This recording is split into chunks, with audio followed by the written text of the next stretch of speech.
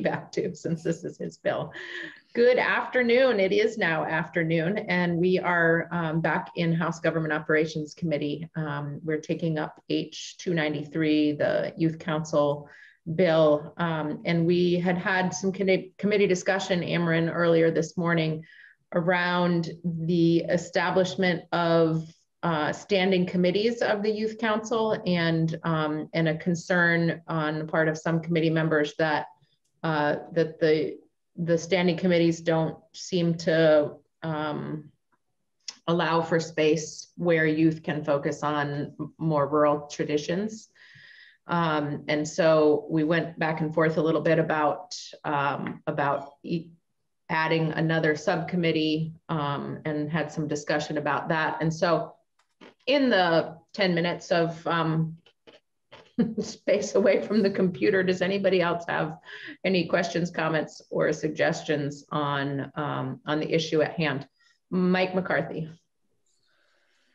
Thanks, Madam Chair. I thought about this a lot and wanted to sort of square the circle. So I really listened to Representative Higley's concern, and I looked at the language while we were on break. And my suggestion is, what if we, instead of being so prescriptive with the standing committees, just amended so that it reads, something to the effect, I sketched this out: the council shall establish an executive committee as well as standing committees and ad hoc committees as needed, and allow the youth to pick their own standing committees and not worry so much about us naming them in statute. That's my idea to throw out there and see if that will solve that problem. Okay. Other ideas? Hal Colston? Thank you, Madam Chair. I also was kind of brooding on this, and I still go back to page 5, the top of page 5, subsection C, and I'm wondering if language after the word polls could include, in order to evaluate the standing committees for the purpose of deleting or adding standing committees, or something to that effect. So there's flexibility to see if it's working or not, or if something bubbles up that they need to focus on. Thank you. Okay, two different suggestions. One saying, let's just not put the standing committees in statute, and another saying, maybe not exclusive of that, specifying that they should use their surveys and polls to determine subcommittees. Mark Higley. I guess I can understand the Representative McCarthy's suggestion more so than Representative Colston's. Again, I just don't understand the hesitancy for mentioning Vermont traditions, whatever that might be. I just don't understand. I'm looking at the subcommittees now. Youth Voice Committee, I don't even really know what that means. Education Committee, I can see that. Equity and Racism, yep. Climate Change, yep. Youth Mental Health Committee.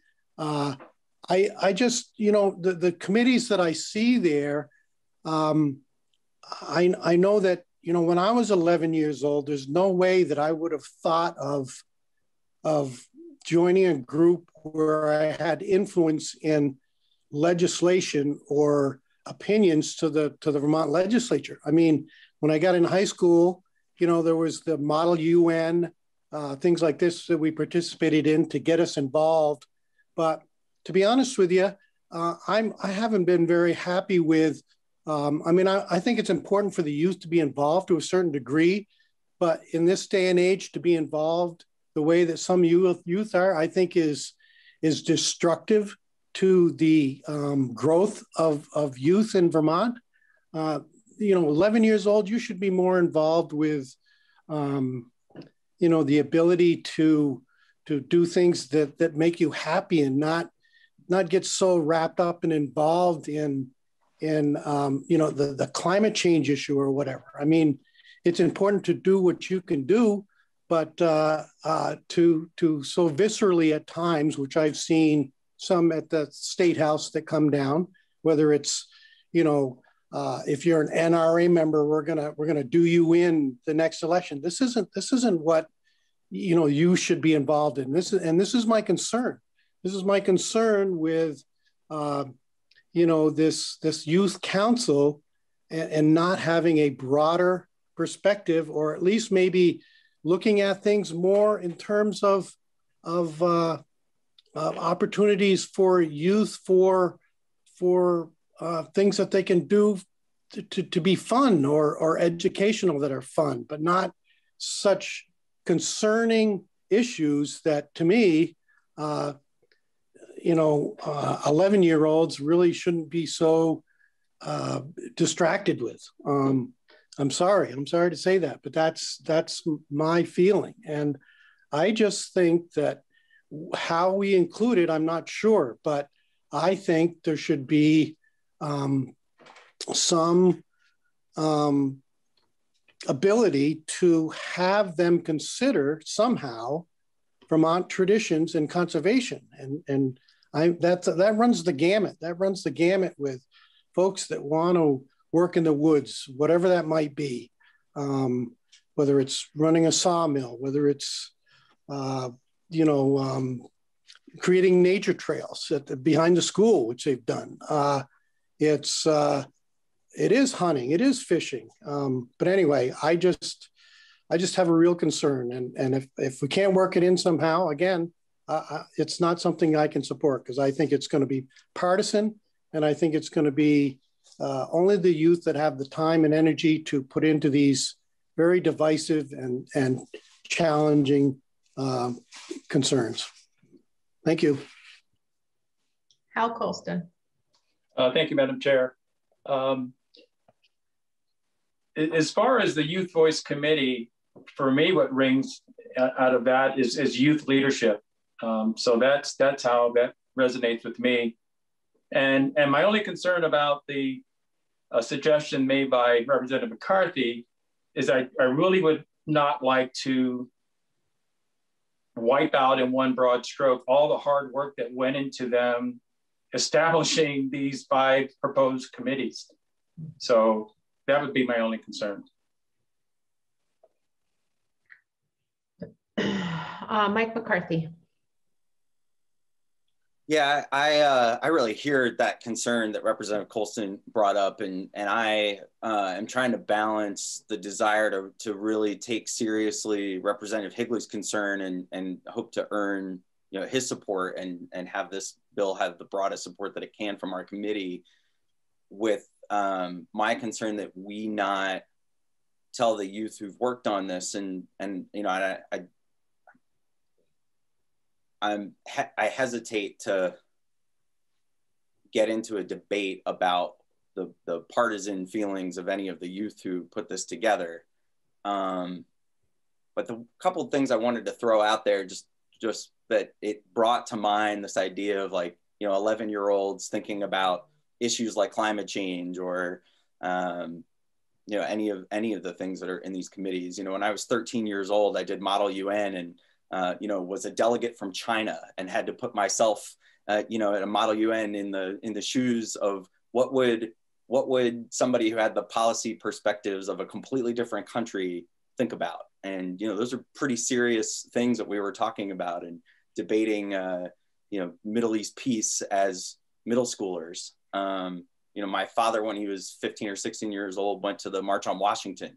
You know, those are the kinds of things that these youth who are going to participate in this council, you know, these are some of the best and brightest. And I think that they'll be able to figure out for their own what issues are important for them.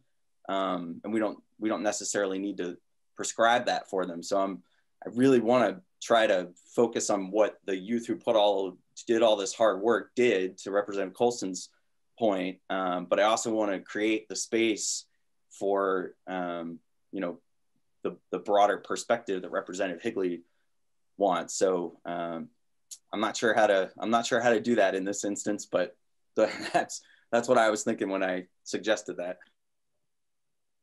Bob Hooper. Thank you, Madam Chair. I lend to lean, as others do, towards Hal's solution. I mean, to me, number 4, executive committee, ad hoc committees as needed, and even the committees themselves, I don't see how Representative Higley's Vermont traditions, I mean, in so many of these standing committees, if you get people on both sides of an issue, they're going to have discussions about that. And there's so many of these. I mean, I would love to sit in on an equity and anti-racism committee with a bunch of native Vermonters that are willing and able to talk about Vermont's roots as having basically little to none of the opportunity to engage with people of other cultures or races. I think these are encompassing if kids come forward. And quite frankly, Mark, you and I are of a different era. I would not expect an 11-year-old kid to sit down with me and talk about a dial telephone, or quite frankly, the one that I learned on, which you just picked up and talked to an operator. So I lean towards giving kids free rein to talk about and engage in whatever they want. This is an educational and life growth opportunity.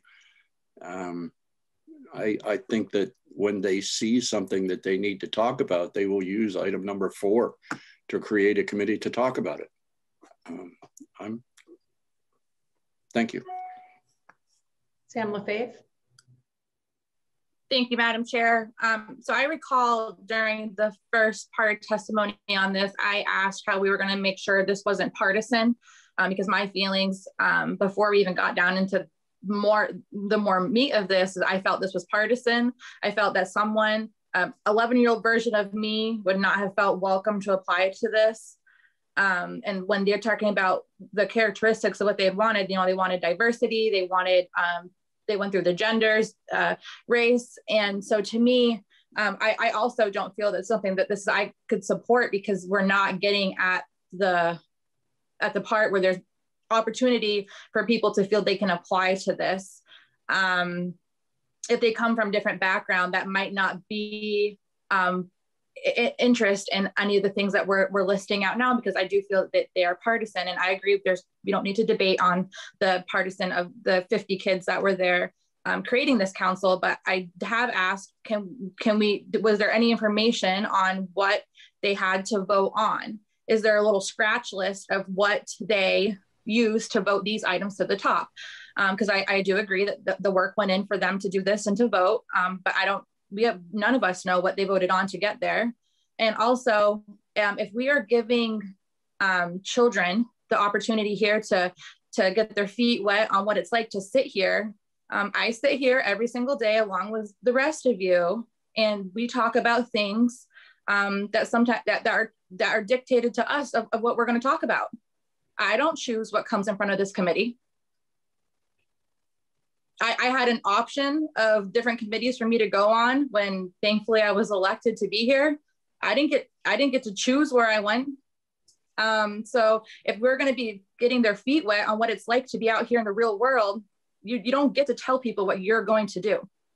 You work as a team, you work together, and you listen from ideas from other people. And to me, it's very important that Vermont traditions and conservation is a part of that. Thank you.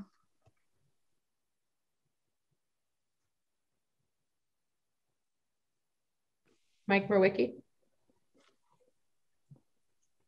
I wonder if what we're bumping up here is a definition of Vermont traditions. My daughter's born and raised here. One of my daughters in high school, one of her jobs was milking cows, working on a farm. She was also the first girl in her 6th grade class to learn how to code and build her own web page. I think both of those traditions are Vermont traditions. I would dare say anyone define her traditions as anything different here. So I wonder if we're looking at a pretty narrow definition of the term traditions. So again, I go back to, are we imposing this? A very narrow reading of the term traditions. I'll add again, when my daughter went to college, she got a job on the college grounds crew because she knew how to drive a tractor.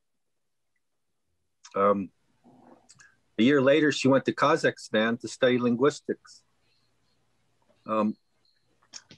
These are Vermont traditions. And I'm going to push back on anybody that's going to define them any more narrowly than that.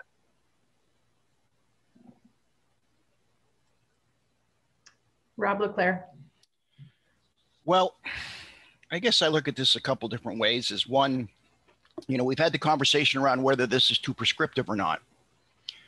Well, this whole thing is prescriptive. We have put guardrails around this as far as how many people can be on it, where they're going to come from. There are state tax dollars that are being invested in this, whether it be for the per diem or the fact that we've got state agencies that are aiding and assisting these folks. I personally don't have a problem saying, could you help us and work on this one particular issue? I don't think that this one issue is going to change the scope or the flavor of this bill whatsoever. And I think I agree with Mr. Higley and Mr. Maricki. I think that our Vermont traditions, as we've known them and probably as they're going to be, are ever evolving. But I don't think that this one particular thing is going to change this bill that substantially. And why can't we put an ask in there? Can you take a look at this particular area for us and maybe help identify that? Tanya Bihovsky. I am wondering if, exactly like Representative LeClaire has pointed out, if there is a separate section that can be added as to say that this is an issue that we are particularly interested in hearing from the youth on, and not necessarily putting it in this subcommittee, but sort of giving an ask them to pull together a group that can advise us in this area. Okay. We do study committees for all kinds of things. Can we add a little study committee to this? Sure. How might we phrase that that request? I'm not sure, but I was hearing from what I hear Representative Higley and Representative Lefebvre and Representative LeClaire putting out, and it really came to mind that this maybe isn't a separate subcommittee, but is an ask from the legislature to organize and do a bit of a study committee. So I'm happy to connect with the other representatives in this area to ask them how they would word that, if that would meet the need that we're seeing here. All right, Mike and then John. Well, sorry, not Mike McCarthy. I think that might be a way to go. And I would ask them, if we're going to prescribe, to ask them to define Vermont traditions. John Gannon. Thanks. I like Tanya's idea, and one place it might fit into the bill is that the council is required to annually report to GovOps, Senate and House. We could be more prescriptive there, especially in their first year, asking them to comment on this and report back to us with their idea on how we can implement a committee on Vermont traditions, or implement that into the overall mission of the Youth Council. Is there a way that we can phrase that young people can understand what we mean by Vermont traditions? I mean, I don't think if when I was 12 or 14, I would have been able to come up with a definition of what Vermont traditions is. So is there a different way that we can phrase that adds a little bit more of a description of what we're looking for? Let me offer the idea that you could use a word like activities that you look forward to partaking of that aren't readily available to you, and focus on action rather than an abstract word like traditions. Whether it's recreational activities or learning activities that are uniquely Vermont. Okay. Tanya? The social worker in me wants to push back and say that if we're asking the youth for their definition of what Vermont traditions mean, we can't then define what Vermont traditions mean. We have to intentionally make it vague so that they can define that for themselves. Okay. That was very social worker of me. I'm not going to apologize. Don't apologize. You're duly elected, and I thank you for bringing your perspective. Mark Higley. I agree with Tanya's idea. I think that's possibly a way forward. I don't know just what the wording would be. Maybe Amarin can help us out with that in what section. But as far as tradition goes, I mean, for a lot of folks involved with the tradition of hunting and fishing and trapping, I know people hate to hear that word trapping, but again, there is a conservation need for that. Expressed by some. There's the Traditions Coalition, which is a group that has a number of members. You maybe know every year they have a event in Essex in regards to a lot of this. I think it might be good to, like you say, let them determine what traditions is, but again, I just have such a concern when even last year I had a youth from the local school ask me if I could come and talk to their class in regards to protesting and activism. And I'm just saying, and this is a grade school. And to me, that's not what it's all about as far as, I mean, that's not why I'm here. I've been working at this 13 years now as a representative, in the minority, not getting some of the things that I might like to see passed in legislation, but addressing it in a respectful manner over the past 13 years. And that's what part of it is. And to instruct or try to instill in these kids that the root now is activism and protesting, to me is not part of tradition either. I mean, it's been tradition that, Vermonters work hard, get together, and this is the process to me. So, I'd like us to move forward on Tanya's proposal to somehow incorporate this in there, whether it's traditions and outdoor activities or just, I don't know what, but again, and I definitely agree with Representative Lefebvre as far as, we're told all the time what we need to take up and what we can't take up. So they need to have that, position instilled in their youth group as well. Thank you. John Gannon. So a possible suggestion instead of Vermont traditions is perhaps protecting Vermont's rural character. I think that sort of gets to the same aspect, but I'm willing to be corrected. Anyone have a thought on that slight change of phrase?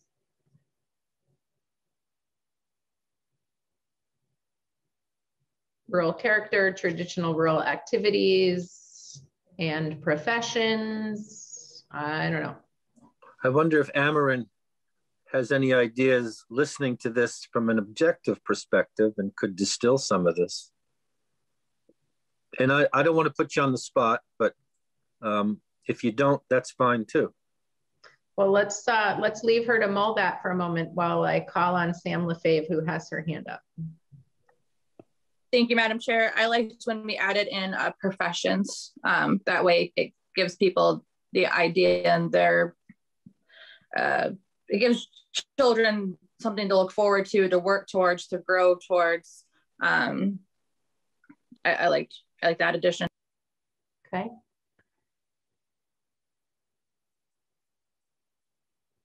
Amarin, any thoughts on how we might condense this and a phrase that we might use? I think where I still am a little unclear is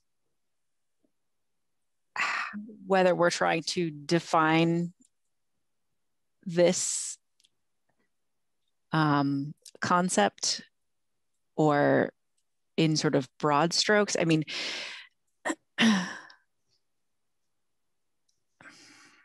think where I am struggling to put words together is that as soon as you start breaking down traditions into things around rural character that may be, in some people's minds, leaving out other characteristics. So I'm trying to think of a way to, I'm still thinking, I guess is what I'm saying. What was the member from Wilmington's suggestion? I was listening, but not close enough, obviously. It was preserving Vermont's rural character. Sounds pretty good. Mike McCarthy? Yeah, I was wondering if, so what we're doing is we're directing them to establish an ad hoc committee, right? So in terms of how to do this, if I sort of heard where the consensus was going there, and if we just define that as something like the committee that will advise us on conservation and the future of Vermont's rural character, then we can let them define what the rural character is, the traditions are, if that satisfies what I think Representative Higley's getting at.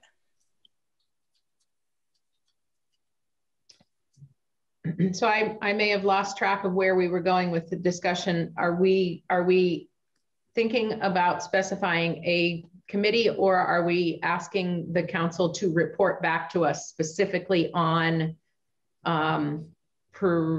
preserving rural traditions and activities and professions or something?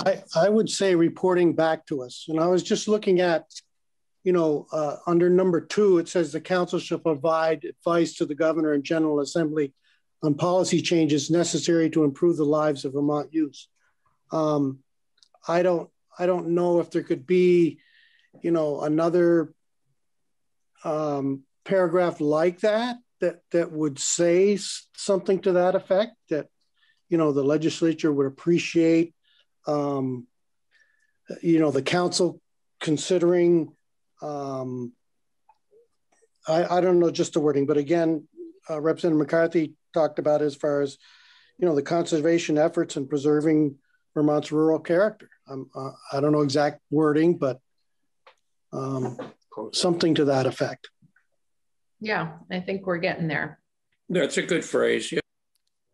I think Tanya? Go ahead. Go ahead, Ameren. What I've heard so far that might be a collection of the thoughts is hearing the council's thoughts or recommendations on preserving Vermont's traditions and the future of Vermont's rural character, activities, and professions. How are we feeling about that? Ooh, I'm seeing lots of thumbs up. How exciting. All right. It's always helpful to have someone who's got a way with words to help us condense. Tanya's got her hand up. If we're there, I don't know that I need to add more. Okay. Do we feel like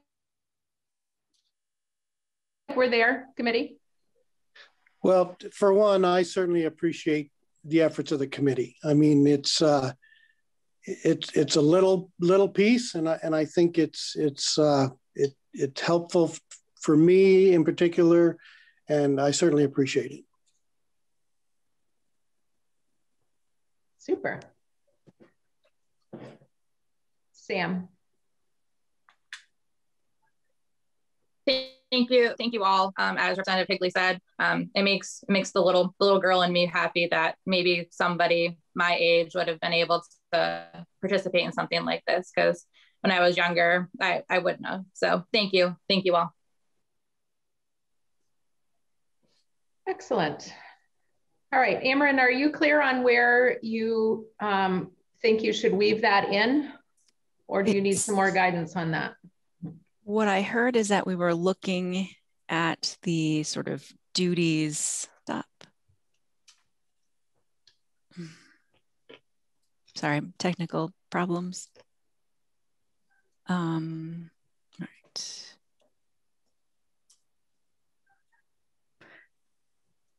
That we were looking on page 7 in subsection 3, the State Youth Council's initial provisions. There's a subsection C, duties, that sets forth a report back. So I think I would put it after subsection C in its own new subsection D. It's really separate from the implementation of the council. So I would create a new subsection D requiring a report back, but I don't have a date for that. Would that coincide with the January 15th, 2023 report in subsection C, or should it be sooner? Well, I would think we would want to, well, I don't know. I guess I'll defer to the committee to think about how this council will initiate itself and gel together. Tanya, do you have a thought on that question? Well, I had a question. So there's 2 places in the bill there where there's reports required. One is on page 5, subsection B, the council shall annually report its advice. So I guess I'm curious, are we looking for a one-time initial report or an annual report or both? So for me, there's kind of 2 places it could land, because it's definitely that report piece is what we're talking about. But I just had a question about which. Yeah. Yep, that's good discussion. Mark?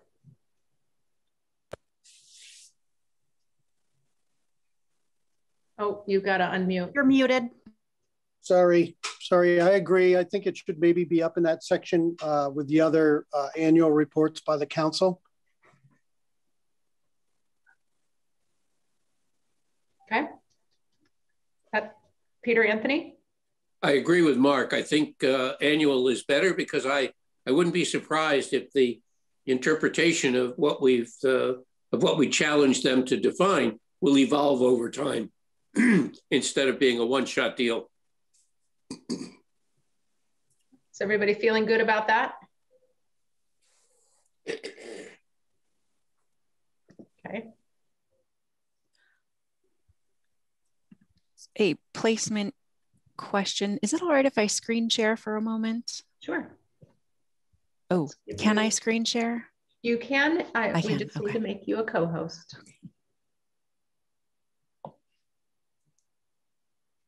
There you go. Perfect. So now, I have too many documents open. All right.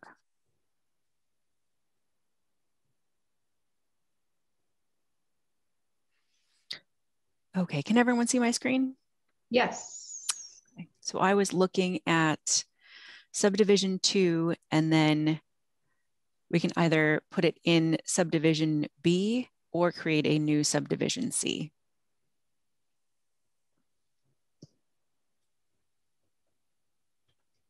Mark Higley.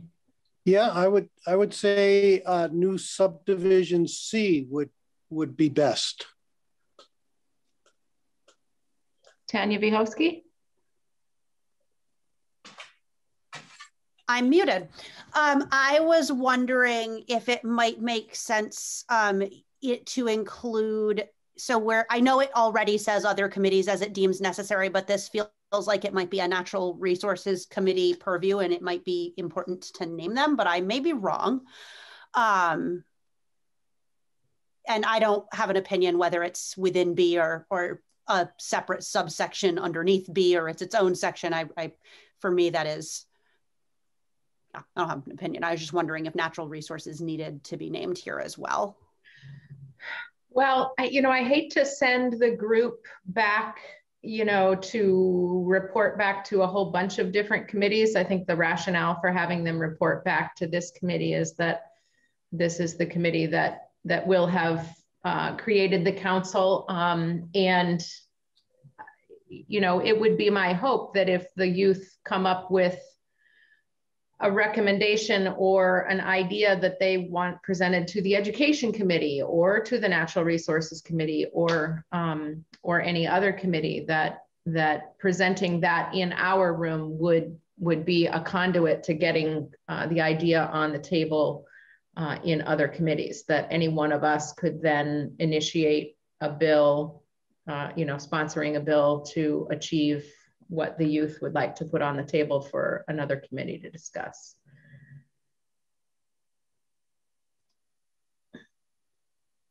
All right, Amron, do you have the information that you need from us on how to move forward with this? Can I hear what we have right now? Yes. So I'm paraphrasing a bit, but it would be: the council shall annually report its advice and recommendations to the House and Senate committees on government operations and to any other standing committees it deems appropriate on the preservation of Vermont's traditions and the future of Vermont's rural character, activities, and professions.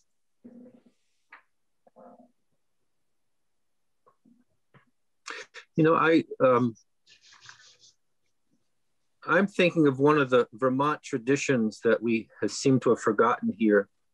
And that's, Vermont was one of the first states to come out as abolitionist. One of the first states to have the ban of slavery in their constitution. And this is a tradition I don't want to forget, that while we're fighting against systemic racism here, we do have some background, a tradition including in the Civil War, where Vermont sent a higher percentage of men than any other state into battle. I'm not sure or I am sure that that's a Vermont tradition that I want to uphold. And that as we're looking to this, if we're going to start defining Vermont traditions, I don't want that one to be left out.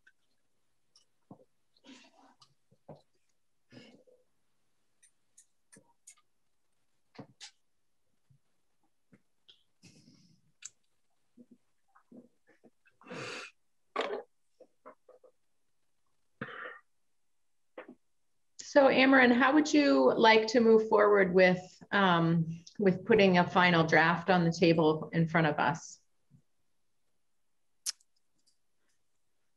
Well, what is your schedule for the next little bit of time? We do have one other bill that we need to take up and finish.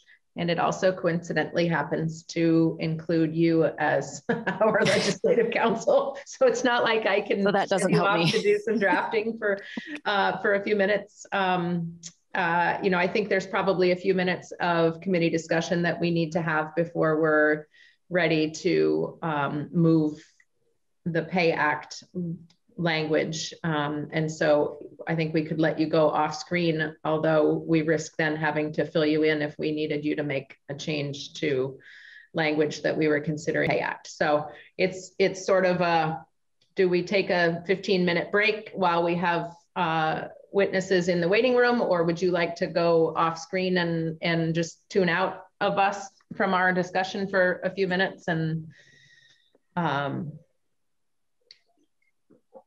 we're sort of learning on the fly here how we can best operate in this remote meeting world.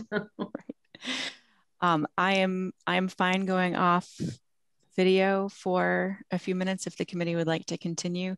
The Pay Act updated draft only has one small change from yesterday. It's a dollar amount, which the witnesses will be able to speak to. So I think I'd be fine if that works for the committee. That works for me.